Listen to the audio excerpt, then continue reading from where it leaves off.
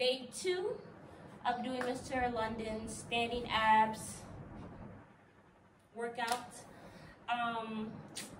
Yes, it's a morning workout. I just finished doing my Pilates. I have to do another Pilates. But yeah, y'all, it's London. Let's get to it. Sorry for the head wrap, y'all. My hair was smelling burnt and like bad hair decisions. So it is currently conditioning. Let's get to it.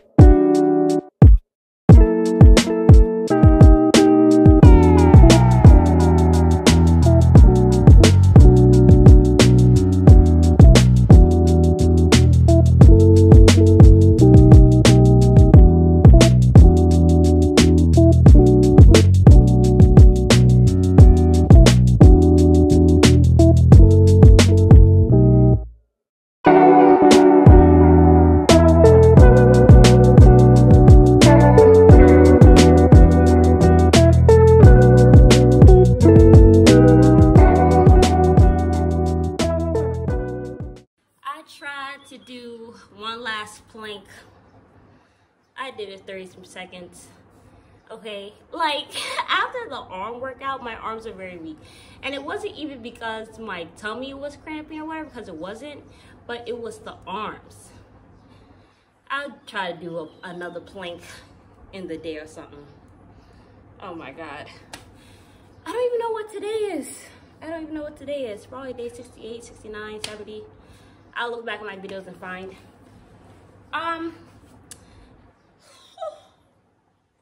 It's been quite a few days for me emotionally.